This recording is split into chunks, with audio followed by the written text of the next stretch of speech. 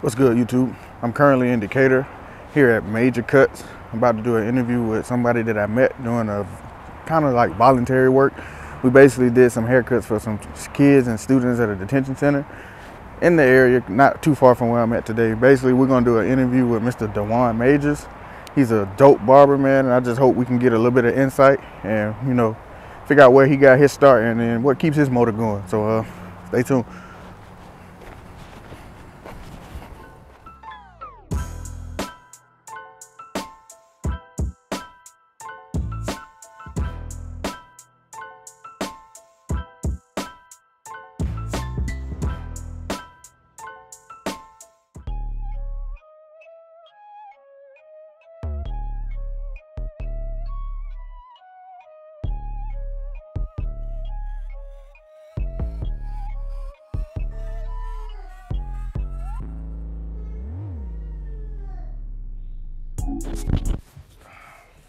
What's good, man? How you doing, man? I've been alright. How about yourself? Been good, man.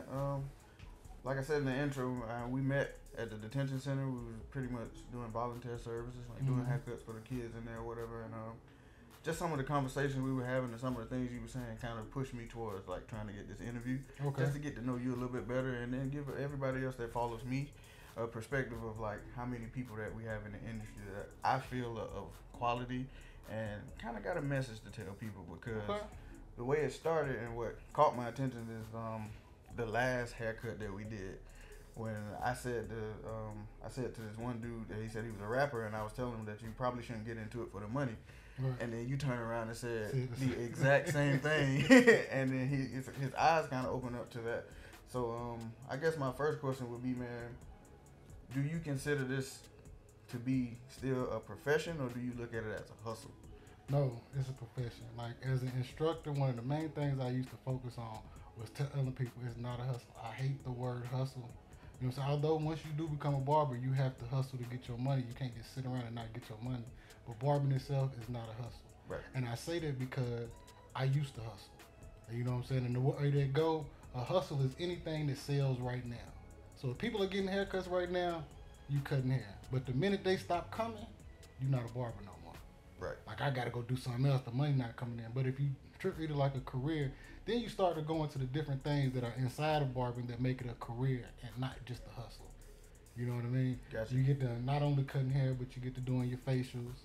You get to doing women's hair. You basically get to doing any and everything you're taught. You know what I mean? Right. And that's my big thing behind the hustle. I hate barbering as a hustle or a side job because you don't respect it. And when you don't respect it, other people don't respect it. Exactly. Exactly. And then I'm glad you touched on that because I'm also a barber instructor too. And I've never like put it that way to my students, but I did tell them that you get out of it what you put into it. Right. And then if, like you said, if you treat it like a hustle, that's what it's always going to be because you're going to operate in fear of like, well, this money might not always be here. So along the lines of that, along the lines of you being an instructor, like I tell everybody, I don't teach for the money. Right. I teach because I felt like when I came out of barber school, it was in Florida, and I went to North Florida Cosmetology. Okay. And great school or whatever, like I learned a lot of the stuff that I needed to pass the test or whatever, but when I came out, I didn't feel like I had the tools I needed to survive in the game, you know what I mean? Because I went to a barbershop and there's people in there cutting circles around me. And I can, I'm struggling with all over even. So, and I tell my students, I tell people, like, it don't matter where you start. Like, if you put the dedication and the repetition into it, it'll come. So, with that being said, one, are you licensed? And two, do you still feel it's important? Yes, it's extremely important. I hold a license as a master barber, a master cosmetologist, and an instructor. And I'm getting ready to go to state board to get an instructor cosmetologist. Licenses are very important. Because to me, you can't do something and make it a profession and you good at it if you're not licensed at it. Right. You know what I mean? And then once you, like, anything you learn, anything you can do with your hands, you can learn. You know what I'm saying? Enough times you do it, it's not about that. But when you want to go upper level, and you start going into these different businesses, like Atlanta is booming now with the movies. They won't take you if you don't have a license. Exactly. Like, you go into a barbershop, the barbershop owner, you know what I'm saying, some may do it, but if he's prestigious, he doesn't want to deal with the fact that state board might come in there and fine him $500 just because you want to come in here and make money. Right. But then on top of that, for yourself, If you don't respect it, nobody else will. And respect is showing people paperwork. Oh yeah. You know what I'm saying? Your Yeah. price tag is showing people paperwork. You want to charge somebody $150, $200 for a haircut, but you haven't done due diligence of going to get your license. You know what I'm saying? And it's the stuff that you learn with your license that helps you respect barbering. It's not the cutting hair. You know what I'm saying? Because I didn't learn how to cut hair in barber school. Me By either. the time I went to barber school, I already knew how to cut hair. You know what I'm saying? I was so smart. My instructor used to try to make me cut hair with my other hand because I felt like I knew everything. Yeah. But then he started putting me on other stuff. He helped me learn my cleaning and sanitation, my chemical texture services. You know, all the stuff to make you respect what it is that you're doing, Right. and you can give that information. Because Right. information is the price tag, not the service. Oh yeah, definitely. Integrity, man, and then doing what is best for the client. Always. I went to school with a guy, I won't say his name, but man, he was like top notch with the Clippers or whatever, and he did everything legitimately, and then he decided to go and work in the shop before we graduated. And within 3 weeks, man, he came back, he was a different barber. He was pushing people in lineups back.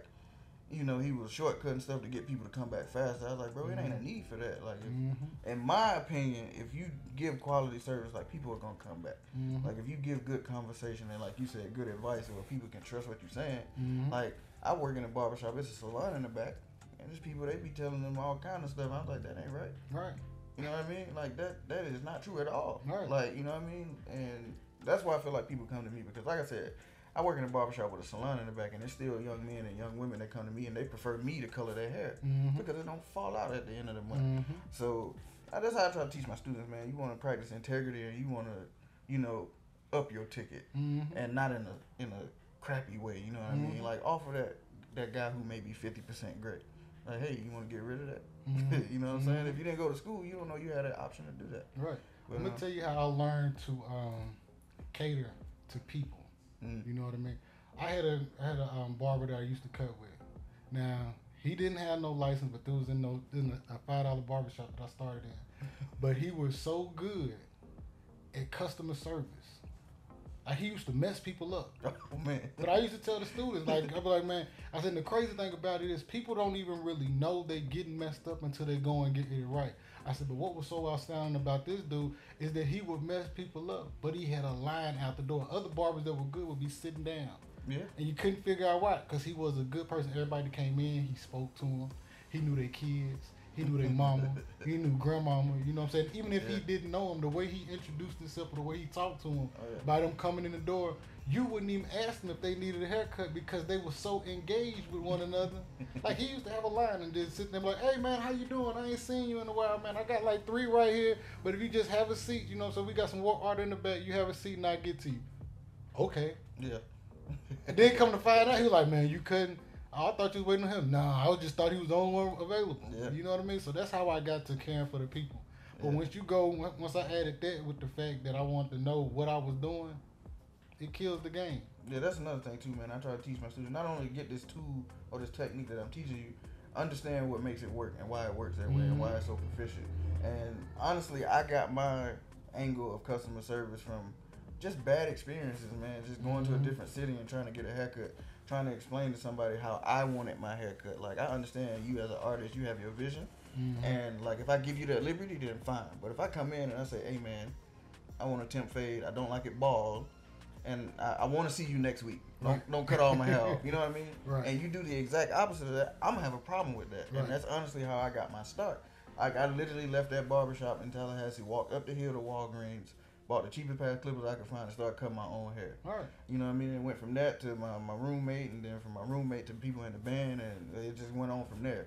But customer service is very important. And then I've been in countless of barbershops, man. You open the door and nobody even speak to you. And it's like, what? How you think the customers feel if like they're not used to this? If they walk in and don't even mention trying to diversify, like, cause Right. You if can somebody see it. of the other skin color walking in, you don't say nothing, they walking back out. But you can see it though. You can see it though. If you sitting in the shop and you watch somebody come in, they're waiting. Like, they're looking around, waiting to lock eyes with somebody, and then they just sit down. And then once they sit down and everybody talking and interacting, they still waiting for somebody to acknowledge them. Exactly. The person that acknowledge, I'm sorry, how you doing? What's your name? They engaged. That's yours. for life. For life. You know what I'm saying? Yeah. But folks don't recognize. That's why I was telling the young man that about money. Because whenever you think about money, you don't put value in anything else. I cut your hair however I need to in order to get the money. You're not even worried about next week. You just want the money for right now. Right. Like, you're not even trying to make this person come back. You just want the money for right now. I'm trying to go to the club tonight. I'm trying to get these shoes. I'm going to get this money now. And then next week when dude come in, he be like, hey, boy, what's going on? And he walk straight past you. Dang, what happened? You didn't treat the man right. I used to tell the students one of the biggest things, and it holds true to this day. Whenever you get a new client, if they coming from another barber, one of the things you will hear the most is, my barber never listened to me. They tell them what they want, and then most barbers are either arrogant, you know what I'm saying, and well, I can do a skin fade, ain't nothing but a skin fade. I understand, I do a skin fade, but you got to keep my skin fade low because I got a mark right here, and if you come up over, it's gonna put a line. But then they get into, I know what I'm doing, and you cut it, and now you can't get the line. Now you trying to figure out what's going on. Exactly. You know what I'm saying? Yeah. Or you trying to cut it, and he don't want to line up a sharp line, and you done hit him with a sharp line and put the spray and all that on, and he didn't want that. Yeah, all my clients that come to me, they know I'm a very literal barber. You sit in my chair, you tell me what you want. I'm pretty much, 9 out of 10, I'm gonna do exactly what you tell me to do. Yeah. And that's why people come back. It's like, man, you the only one that's done exactly what I asked. I told a lot of people I got this scar right here. You the only one that's able to mask it. So like, that's why I try to teach people. Like, don't always be so aggressive and eager to put your stamp on everything. Right. Like, there's a time and place for everything. Repetition is key. Like I tell the students, you have to make sure you understand what it is the client wants. You know what I'm saying? It's like, I know one guy asked me, he said, well, how about the ones that's picky and they don't understand? I said, you make sure you repeat it. Then you show them a picture. Then you repeat it again. And then you tell them this is what it's going to look like. So now you have to make sure you clarify. I said, because technically, if they get up and you done gave them something that they didn't want, why should they have to pay for it? Right. Like, if they asked you for a temp fade and you wasn't listening and now you done cut all their hair off and gave them a skin fade with a part in it, and that's not what they want, I don't care if it look good or not. Yeah, that's not. It could be a crispy line, blurry fade, and a part ain't nobody ever did in their life. That's not what he want. That's not what he want. Now, I had to get an understanding with that because I would do it for free. If they didn't like it, I'd do it for free. Now, I don't like missing out on money. Right. But that's the way I discipline myself to make sure I understand that you understand that you know I understand what it is you want. Right. That way there's no discrepancy. No discrepancy. Yeah, you know what I'm saying? You have to make sure that. And it all goes back to what you said, like caring for the client. Yeah. You know what I'm saying? Also, even if they pay me for that one, because it's legitimate people in the world, they understand that we do this for a living. We do this because we got families too. We want to provide for our folks. So even if they do pay me, like, you know what, bro, I appreciate that. You give me another opportunity, it's on me. Right. Like, when you come back, I got you. Like, your next haircut on me. So I teach them, to be respectful and own up to your mistakes and just try not to make the same mistake twice. And I had a guy that came in, known him for a long time. He came in, brought his son, and then one day I was just moving, and he said, "Give him the regular cut." I'm thinking, I'm moving so fast, I thought I heard him say, "Give him a regular cut." So he got the afro, normally get the sponge. Me not listening, cut the clippers on. Bow. Oh man.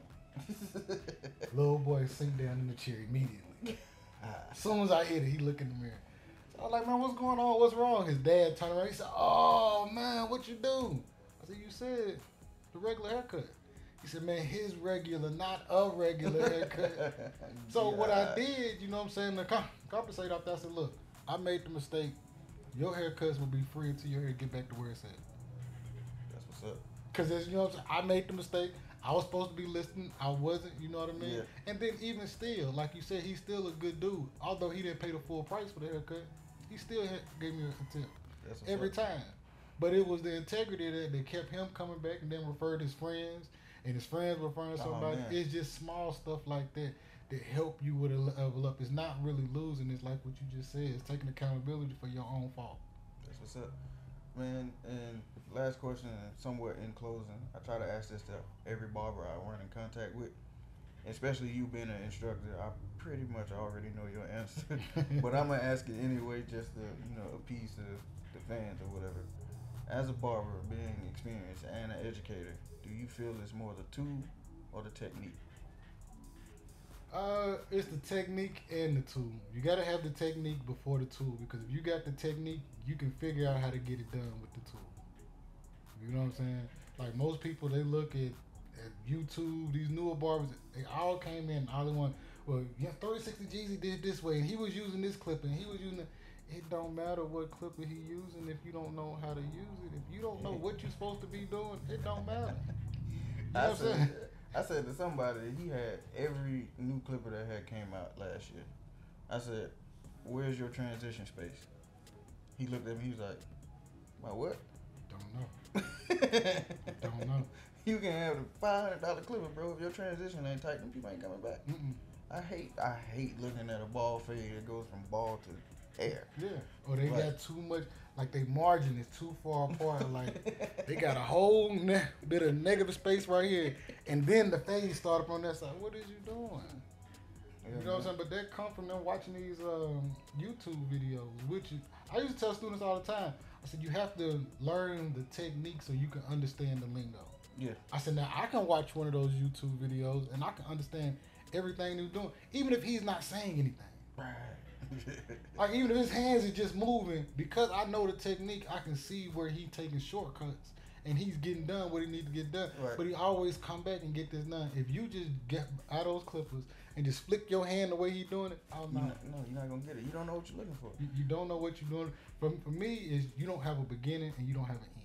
You don't know where to start at and where you're going. You just cutting and hoping that it works. You know what I mean? Yeah. Because with clippers, like I used to tell students all the time, like, man, you don't have to go out and buy these $1,000 clippers, $200-$300 clippers. You don't need all that. You know what I'm saying? Even when they was going to the hair shows, I said I was one of them when I first started. At my station, I had like 20 pair of clippers. Just because every time I went to the hair show, it was a barber on stage that was doing a clean skin fade, and he would say, you ain't gonna be able to do a fade unless you got these. Right. Go to the next thing. You're not even gonna be able to do a lineup if you ain't got these. But then you get them and you realize that I didn't need them. You know what I mean? At all. Like I tell you, there's 4 clippers. Beginners, 4 clippers. You need a serrated blade, a surgical blade, and 2 liners. That's the basics right there, what you need. There's some people been cutting for 5+ years, don't even know the difference between a serrated and a surgical blade. Man, that's the thing right there. You know what I'm saying? Like they asked the different clippers, I was like, man, if you shouldn't be asking different clippers, because all brands make the same kind of clippers. It's about the same thing. You know what I'm saying? I need to know the motor, the blade. Yeah. Once I know the motor and the blade, then I can figure out who I'm going to use it on. Now, I've seen some people struggle with some fades because they can't figure out why they keep chasing that line. Yeah. I was like, bro, you change that to that and use this clipper because the blade is different. The line is gone.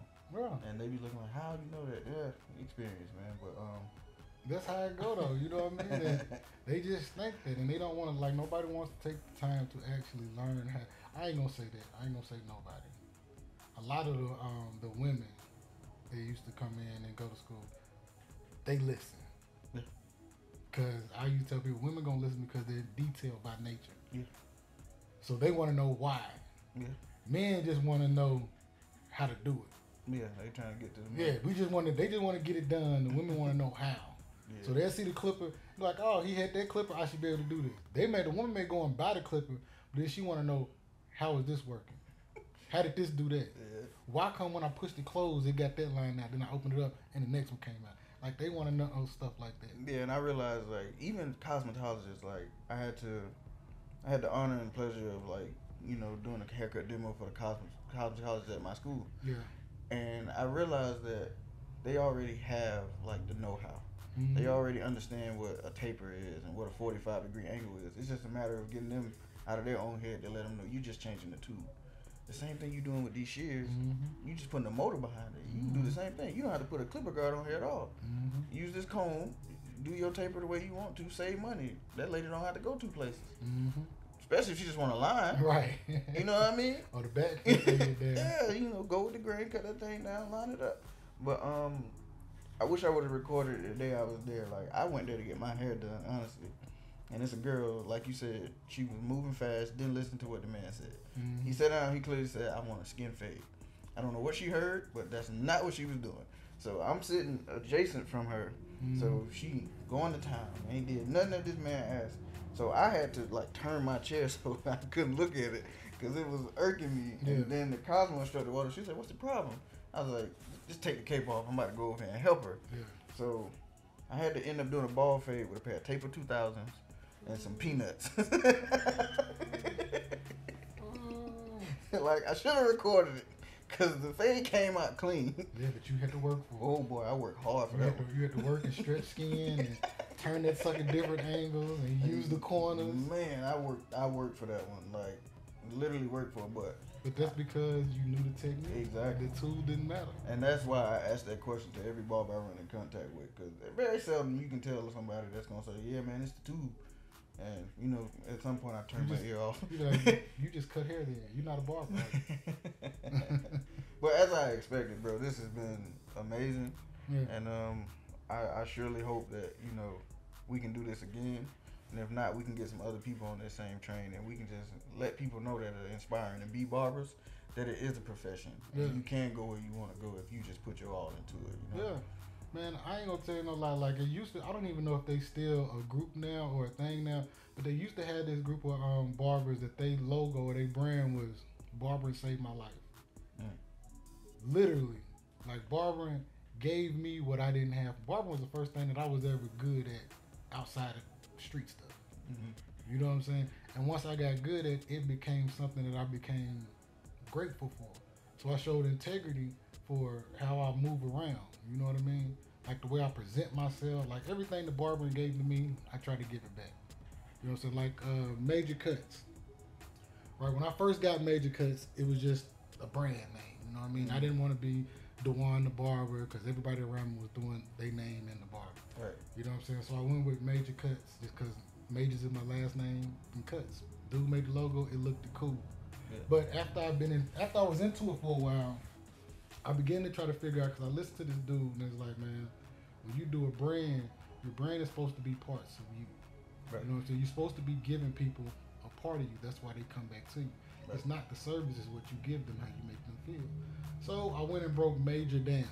You know what I'm saying? I thought about all the stuff that barbering has given me. So what I did with Majors, I broke it up into M is for meritorious, deserving praise. A is aplomb, calm and self-confident. J is jubilant, happy and triumphant. O is omnipotent, having unlimited and very great power. R is revered, to hold in a high regard. All of those feelings is what I try to give each and every one of my clients, because I feel like that's what barbering is giving to me. And as long as I stay within the lines of giving them that, it's something that they can hold on to. Because I believe clients don't come back to you, like you don't build clientele off haircuts. Because there's somebody in a garage, in a prison cell, sitting on their grandmama front porch or in the kitchen that can cut just as good as you or better. It's how you make people feel, what you give them. And once they become attached to you, you become a part of what they do. Like they don't go nowhere else because they want to come see you. They want the experience. I've had clients that go somewhere else and get a haircut and come back and like, oh man, I went somewhere and dude messed me up and it just wasn't your cut. And I'm looking at the haircut like, it ain't. He didn't really mess it up. It ain't bad. But then you get to realizing it's not that. It's the part of what you give them that wasn't in the cut that make them feel like it's not all the way together. Yeah. Yeah, man. So I used to always tell the students, make sure whatever you do, you giving them a part of you. If you doing anything for money, you're not going to respect what it is you're doing. You know what I'm saying? You'll drop it, let it go, because money come and go, especially in this. Yeah. Like all the students, you know what I'm saying, especially during this era where everybody see these Instagram barbers and everybody's, oh, I charge $150 and I charge $500 and I do all this. And you think it'll make somebody think you can jump in this game and become a millionaire. Strategically, sacrifice, and longevity, you know what I'm saying? Building on certain stuff, you can reach it that way. But just cutting hair, no, brother. Yeah, the realest thing I heard, it came from another barber. And he was saying that if you can go out and work at Walmart and they schedule you to be there from 8 in the morning to 4 in the evening, why not put that same amount of energy into your own business? Like you gotta treat it like it's a 9 to 5. Because that's why I always tell people you only gonna get out what you put in. So if you gotta be disciplined, that's what school teaches you. It don't really teach you how to cut. It teaches you how to be in one spot for multiple hours. And you gotta be able to lock in and hone that in, and understand that if you spend 6 out of your 8 hours twirling around in your chair and you only do 2 hours worth of cutting, go back to the drawing board. Get some flyers. Get some business cards. As an old barber, you tell me go pound the pavement, man. Right. Just go talk to people. You used to have to get out there and move around. Like I like that you said that about just disciplining yourself to make it worth it. Like when I first started, and I was in this for a while, and you know, like I used to tell the students all the time, they don't believe me because of who I am now. But I was the cliche barber, and when I say the cliche barber, Hennessy bottle up under the station. Smoke weed in the car, then come back in. I was all of it, and I used to wonder how my mom and my son's mother, they used to all look like, I wish you would get a real job and stop playing around with that barber and stuff. And I'm like, what do you mean? This is a real job. I make money. But then I got to looking at it. You know what I'm saying? I got to looking at it through their lens. And it really, I was treating it like a hustle. You know what I mean? Yeah. It was like I was going to the spot and hanging out with my homeboys and drinking and just staying there late and doing whatever I wanted to do. There was no discipline and no structure. To what I was doing. So I had to change the game plan. And once I changed it up, people said, oh, I see, It makes a difference, man. Appearance makes a difference. It's all about, like, I don't want to say tricking people, but it's all about changing people's perception. Because I worked at Great Clips for a little spell. And I used to come dressed like everybody else that was there. They would come kind of laid back, you know, slacks and like a polo or something like that. I was like, I'm going to try something. I still wore the slacks, but I started wearing a button down and tie.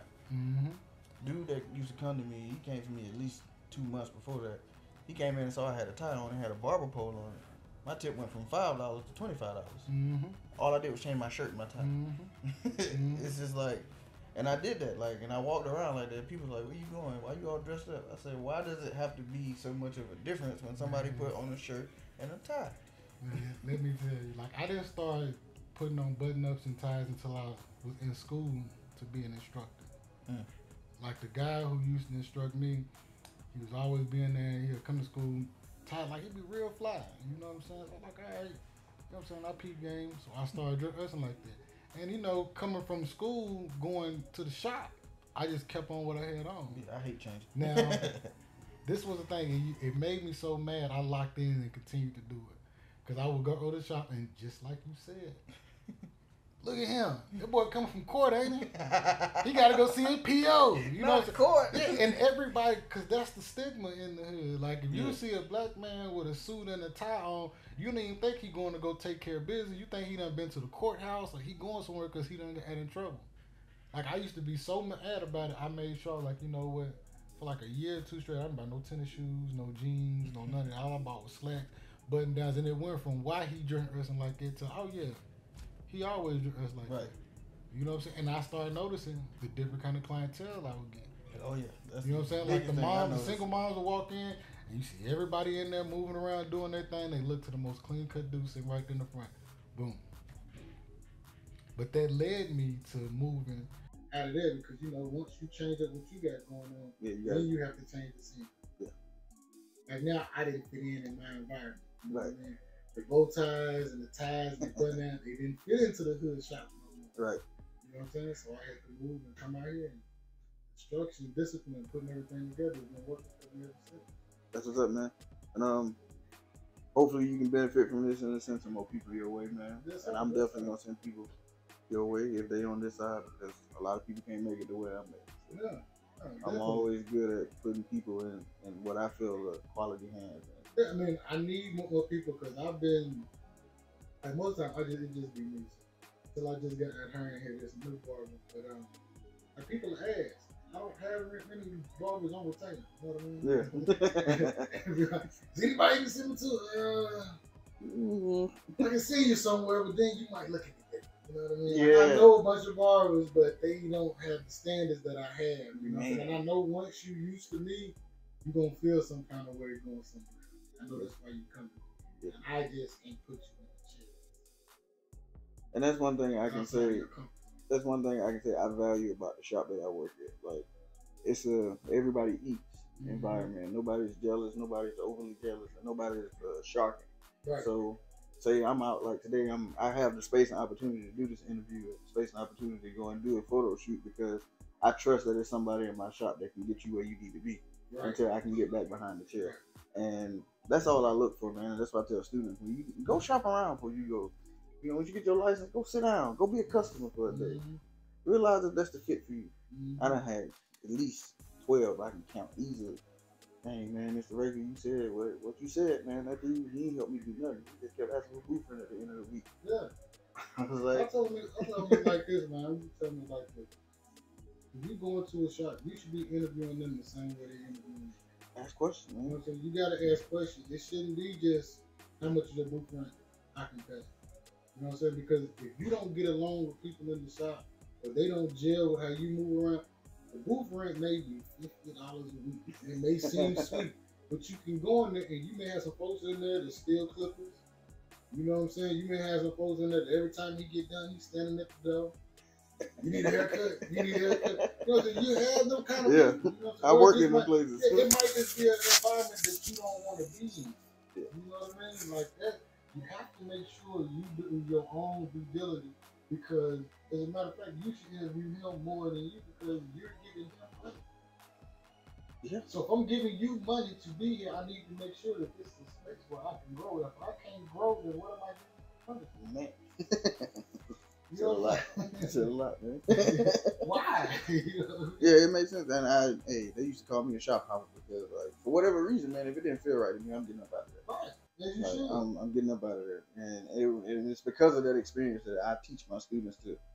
Before you make a commitment, before you give anybody any money, you know, the reason I ended up in the shop that I was in because they own the space or whatever, and he literally told me he's like, we'll start you out 25 this month, next month we go 50 all the way till you get to.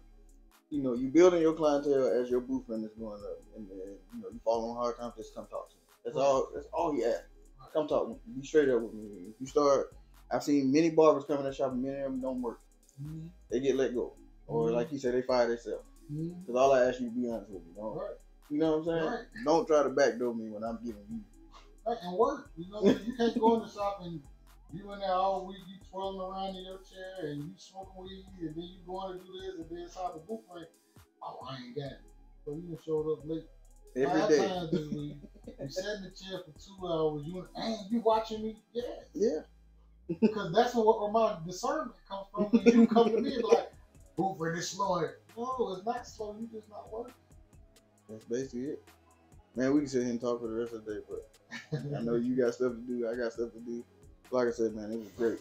Yeah, great conversation, man. You know, appreciate like you said, anytime you want to do this, anytime you want to link up, we can do this. Yeah, man, definitely. We got to link up, definitely. And we want to make that kind of at least monthly what we did at the detention center. Yeah. If not the same cast, we get some other people that day. Yeah, I know she said, I don't know if you seen the message that. Yeah, I saw the text message. Right? Yeah, I'm going to talk to the woman later on and see what day I might be tomorrow afternoon. Because even past the haircuts, you know what I'm saying? It's just speaking. Yeah, conversation. One of the biggest things I got from going up there is outside of the stuff that the little boys do, you still see that they kids. Like when you take all this stuff away, you can see that they kids. You know what I'm saying? Yeah, without no understanding that. Like I asked one of the little boys, I asked him if he thought he was a good person or a bad person. Just after he told me what he said. So with that being said, I said, do you think you're a good person or a bad person? Honestly, man, I don't even know. I said, now that's a part of it. He's like, why? I said, likely, I said, at your age right now, it's okay not to know what you want to do. Right. Like who you want to be and all that. I said, you should always know who you are. You know what I'm saying? I said, because what ends up happening now, since you sitting there telling me I don't know and you did something bad, everybody around you going to judge you off what you do. Right. And now that they done see you do something bad, they're going to look at you and say, you bad. So you did one bad thing, you don't understand that I'm really a good person that just made a mistake. Yeah. You go back and do something else bad, and you don't know. They call you bad again. By the 3rd or 4th time, now you just gonna accept I'm just bad. Right. So I'm supposed to do bad stuff. But it's not like that, you know what I'm saying? You can tell right now who you want to be, like you want to be nice, mean, say you have to decide that now. That way it don't put you in a place where you can make mistakes. they really need folks to talk to. Yeah, that's what's up, man. If you can, just tell people where they can follow you and how they can get in contact with you and whatever you need Oh, support in, just let them know. this is Mr. Majors, Diwan Majors, aka Major Cuts. You can find me on Instagram at Major Cuts. That's MAJORKUTZ. Same thing on Facebook. Same thing on Twitter. Um, you can go to my website, which is majorcuts.com. I got plenty of review videos on there. Just come check me out. That's what's up. Y'all know where to get at me at, man. I'll put everything in the description or whatever. But this has been another one, and hopefully we'll have somebody else of this caliber to grace y'all presence again, man. Appreciate y'all.